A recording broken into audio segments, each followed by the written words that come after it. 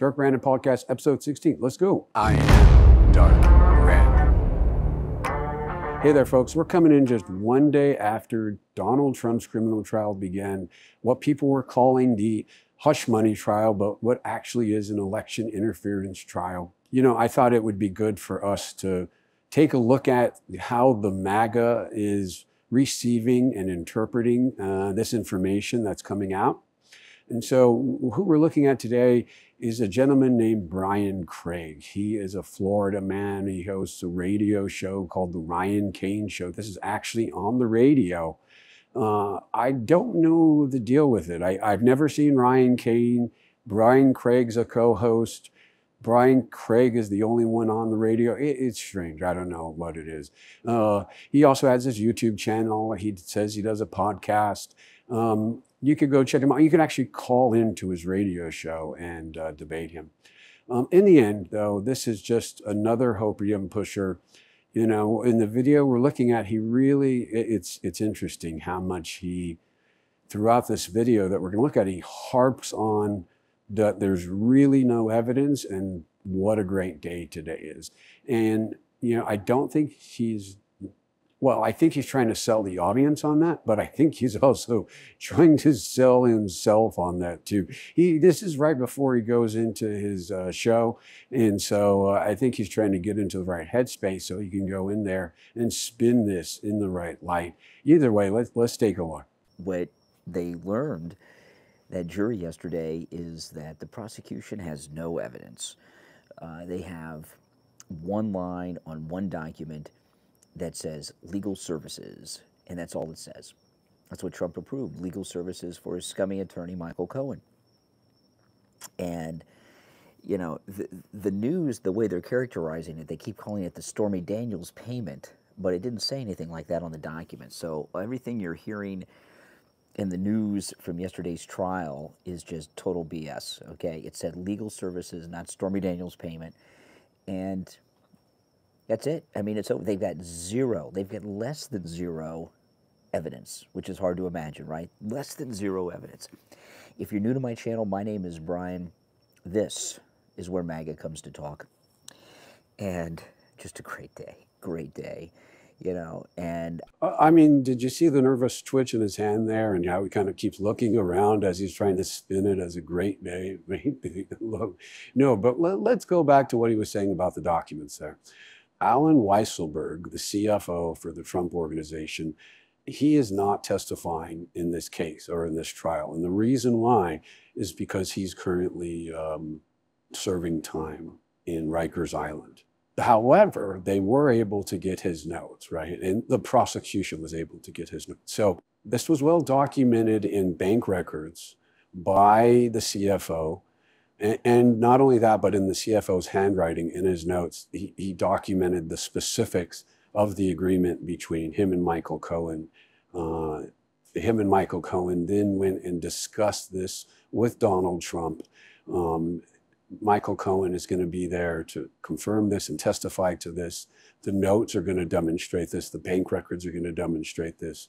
You have other people like David Pecker who's cooperating, saying, yes, this was a normal thing that we did to pay these people off. You have the people who received the payments there saying, we received these payments. You know, it is kind of an overwhelming amount of evidence, and I could see why Brian here would be freaking out a little bit. Let's take a look and see what else he has to say, though. And the liberal mainstream media not only seem very depressed, but they're talking about a mistrial. And isn't that something? They want to avoid the possibility of an acquittal now that they see there's zero evidence. And they also... This part is really funny, right? That the liberal media seems very depressed. Like, I'm going to show you a clip in a second where Rachel Maddow is literally giddy over Alan Weisselberg taking notes, right? This guy, the spin he is doing in this alternative reality he's living in, I think reality is starting to, you know, the sky is falling and the reality is starting to cave in on him. But it'll be interesting to see when they begin accepting reality again. And they have now seen there's nothing. How many investigations are they going to do and realize that Trump does no wrong, that breaks no laws? Every investigation, he is cleared. Yeah, if you're new to my channel, subscribe. You'll love my content. I love the dear leader comment right here, right? Trump never does any wrong. Trump only sinks holes in ones. Like, you know, Trump never poops. All of these, you know, batshit crazy ideas around dear leader. And then all of the trials work out in his favor. They're always cleared. He owes E. Jean Carroll $81 million. He literally put up a $175 million bond to go to appeal, but that's, you know, to cover the fines that he owes in a scenario where he loses that appeal. Again, completely disconnected from reality, like tinfoil hat time, let's go.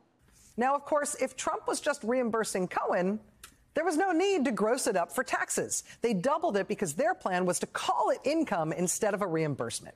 If Cohen was getting money they were calling income, he would have to pay taxes on it. Cohen was close to a 50% tax bracket, so to make him whole on the $180,000 that the defendant owed him, they had to double the amount to $360,000. Then he had added another $60,000 as a year-end bonus. And all of that comes out to a total of $420,000. And Alan Weisselberg wrote all of that down. Whereupon I annoyed the people sitting near me because I snorted out loud and said, ooh, he wrote it all down? If you were a fan of The Wire, this is the scene where Stringer Bell turns to the young man and says, are you taking notes on a criminal conspiracy? Using a lot of swear words. Yes, he was taking notes on a criminal conspiracy. Prosecutor Matthew Colangelo, Alan Weisselberg wrote all of that down. I can't believe this is real. The bank statement that I told you about that he asked Cohen to bring to their meeting, the bank statement from the Essential Consultants account, which showed the $130,000 wire that Cohen had made to Keith Davidson to keep Stormy Daniels quiet. You will see in this trial Alan Weisselberg's handwriting down the side of that bank statement, laying out every one of the steps that I just described. Oh, man, just a great day. Just a great day. I am dark red.